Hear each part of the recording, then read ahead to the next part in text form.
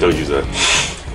This is kind of what I'm thinking about for relocating our existing breaker panel over here to the Nav Station.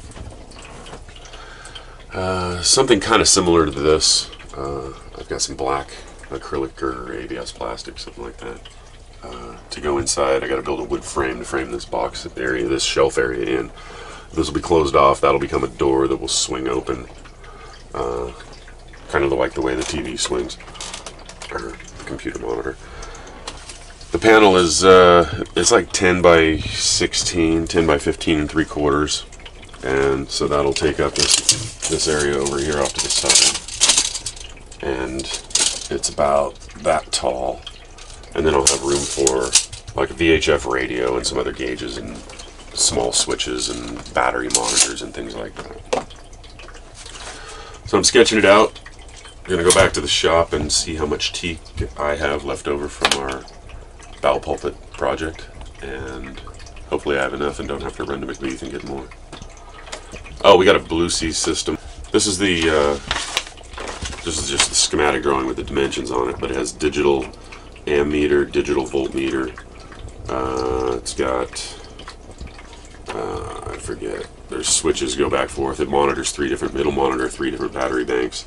So now I finally moved my computer from this area down underneath the nav table into these cabinets that I built. We opened up some dead space and installed some shelves, and now all my crap up here is out of the way. And now we can move the panel and reroute all the electricity for the boat over here. Looking forward to it.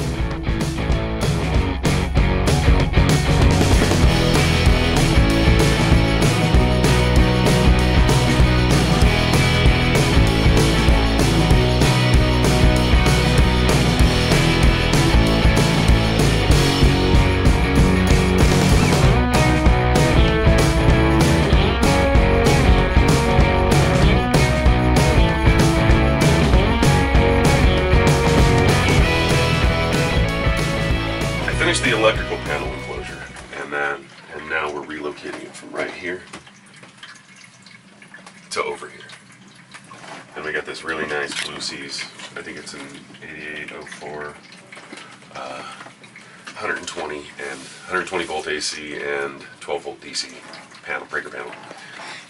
18 DC positions and double breaker main with a neutral disconnect and 6 positions for AC breakers. This is going to fit up into here, and now I just need to screw it in place.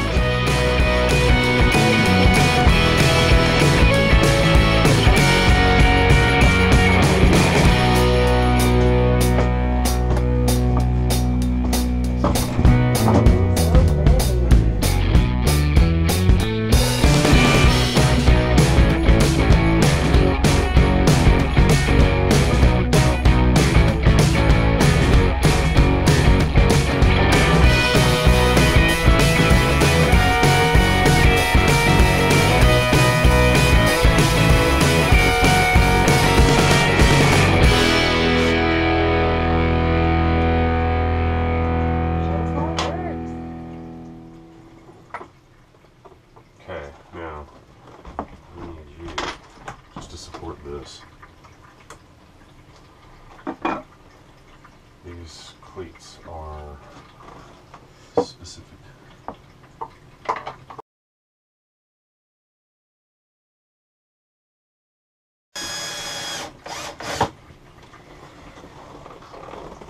Alright, you can get that. So this is the inside of the breaker panel. And these are the little digital meters. And that's the DC main. And this just goes together. This just gets in with a little quick pin. And I have some gauges. I want to put one of those Ray Marine, I think it's a I-70 multi-get function display right in there, and maybe a couple of like bilge pump control and a couple other small things right there. So that is our new nav station. There, that's better. Maybe turn the light off. William? Good morning. Today I'm going to be doing some work on the electrical panel, and I'm going to be installing some expansion breakers for the empty slots here in the panel. Try to talk this way. We went through our list of circuits, and it looks like we're going to actually probably pretty much fill up that panel. So anyway, that's what I'll be doing. So these are the breakers,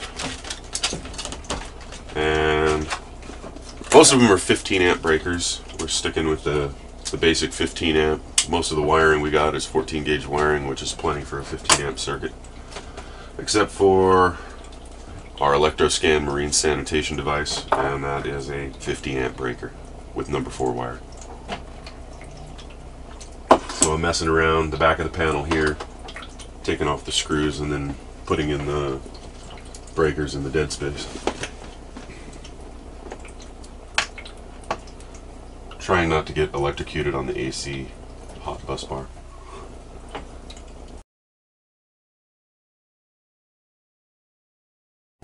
The back side of the panel, they include little expansion wires. These light up the LEDs that are on the breakers. So when the breakers are lit, you know the circuit's on. I think they change colors when the breakers trip. I'm hooking up the these little wires are for the LEDs. Each one goes to a breaker. Does it light up the back of the label? Yeah, it lights up the back of the label, and it also lights up the well, actually this one, these wires light up the back of the label.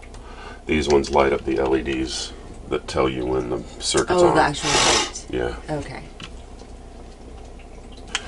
This bank is full. I've got temporary labels on the ones that they didn't have specific labels that came with the Blue Sea kit.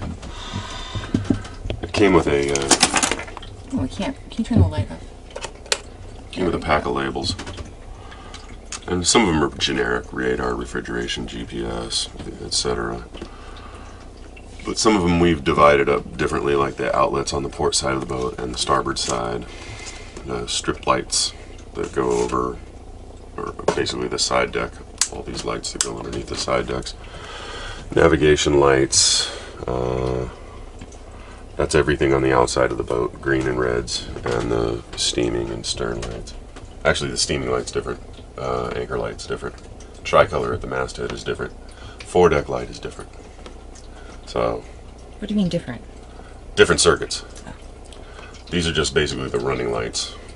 The green and the red forward, and then the stern light on the back rail. What about our tricolor? Oh, you have tricolor. Tricolors, yeah. The masthead, that's a different switch because you can't run your running lights and your nav lights at the same time. And I've got this cool label maker that makes heat shrink labels. Let's take a look at that. Can you see it?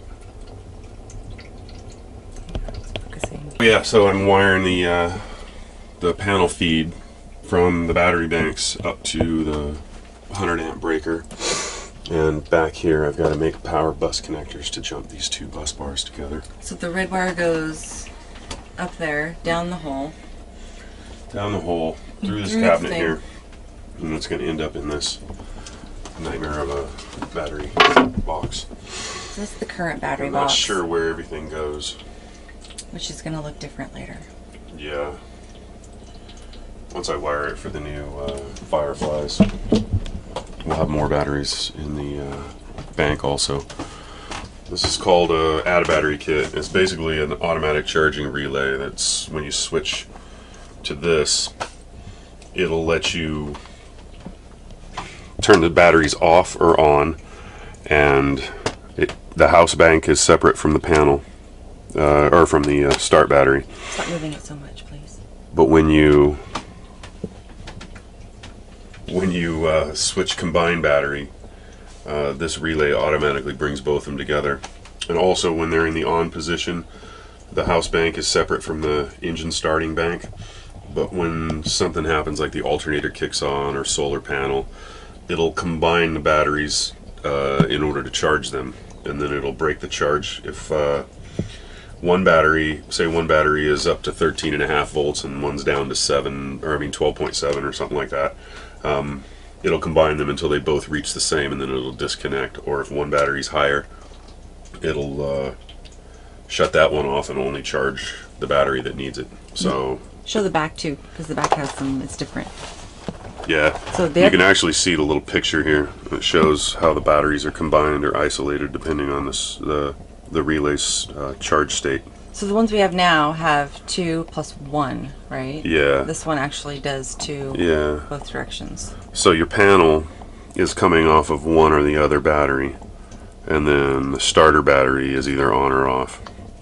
This one, this is battery 2, this is battery 1, so your typical house bank goes through this switch, and then your starter bank also goes through this switch. And it makes a lot more sense, and it also keeps the batteries separated unless you want to combine them manually with the switch. Say you got a flat starting battery and you need to use your house batteries to start the engine, then you can switch it to combine, and it'll run all the battery banks together and give you the most kick that you can get to turn the starter over.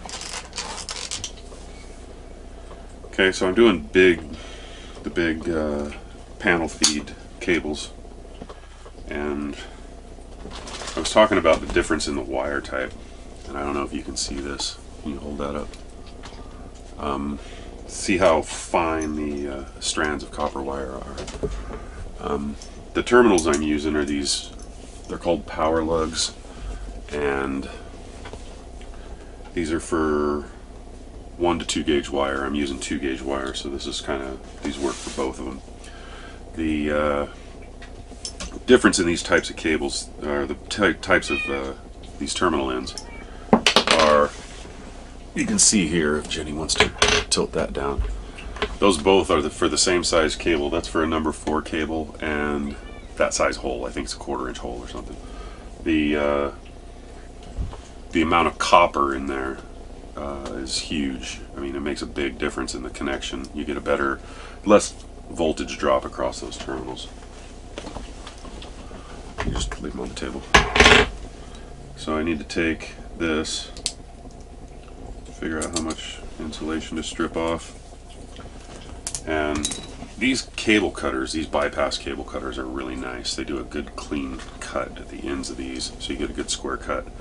If you use like diagonal cutters, like linesman's pliers, they will kind of smash the wire rather than cut through it.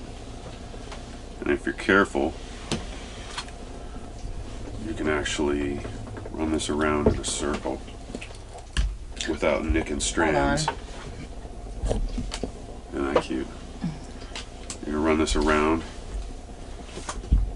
and use it as a stripper. There's about 4,000 strands of wire in this here. Did you say big dummy? Yeah.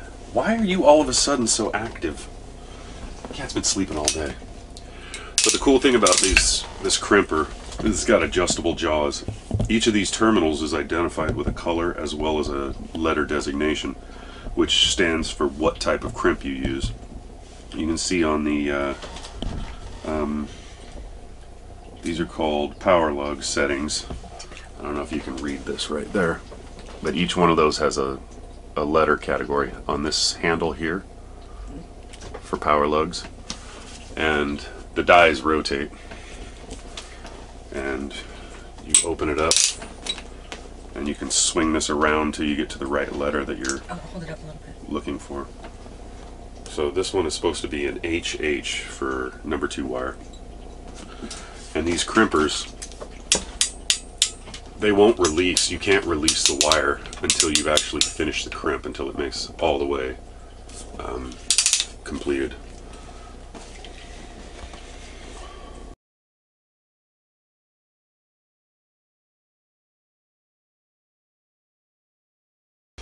So this thing makes a kind of a pointy end on the end of the crimp. Hold it there where you can see it. Oh, right here. And so you rotate it 90 degrees from the previous crimp. Crimp it again, and it helps round off those corners for a smoother edge.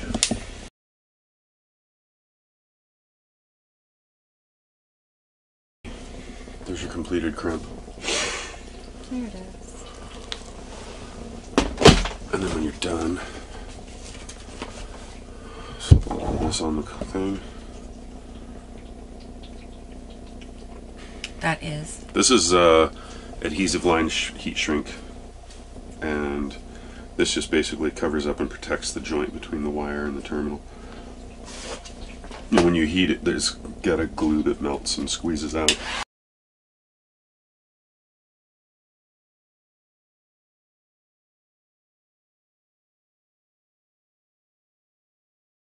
Now we've got us a totally waterproof connection between the wire and the terminal.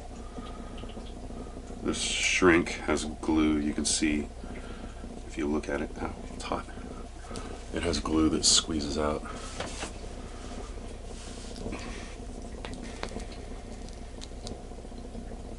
And that's that.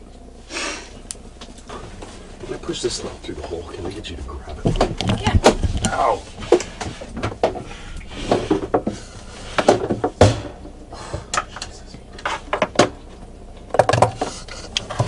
Got it? Alright. Okay. So there's the yellow. And there's the red, all connected. Yep. And now he's doing... This is the bonding wire that goes... Keep back. This bonds the panel. This is number 8 marine cable. It bonds the panel to the all the through-hole fittings and the rest of the bonding wires that go through the boat to all the propeller shaft and the you know, the rudder flanges and whatever else, through-hole fittings. Yeah, that's what I was trying to say. So here's a little update on what's going on with the electrical project. We got the panel installed, and I still need to flop over some of the DC wiring into this, into the new breaker locations. One of the things I need to do is we're looking at upgrading and improving our battery bank, and it's sitting directly underneath me. In order to do that, I need to cut out the old battery box. It's kind of weirdly framed in and fiberglassed in this area. So in order to move these batteries, to build a new battery box, my plan is to move them back here into the engine room temporarily, relocate them, and in order to have room to put them there, I need to get rid of the water heater. So we're putting the water heater. We've got a different water heater that goes under the sink. It's one of those isotherm or isotemp round kind of a cylinder thing, and there's a nice little spot underneath the sink to put it in, and it's a 4-gallon. This one's 6, but I don't think it really holds 6 because anytime we try and descale it, we can only put about 3 gallons of vinegar into it. But we're going to move the water heater under the sink, then I'll have room to put the batteries here temporarily while I rebuild the box underneath me. And then we're looking at Firefly AGM. They're like a carbon foam core AGM battery, and I think hopefully we can fit maybe 4 of them. They're about 100, I think they're 110 amp hours each, so hopefully we can fit 4 of them in here, and then maybe also a starting battery as well. And I'm not sure if we're going to go with an AGM for starting or maybe something like an Optima. I don't know. I'm going to do a little research, but I'd like to maybe have a remote battery for the starter and then keep the house bank inside here. We'll see how it goes. We'll see what I have room for. But anyway, that's the update, and I'll keep you posted. And we'll put a link for the Firefly AGMs in the description below. And give us a thumbs up if you like what you see. Thanks for watching.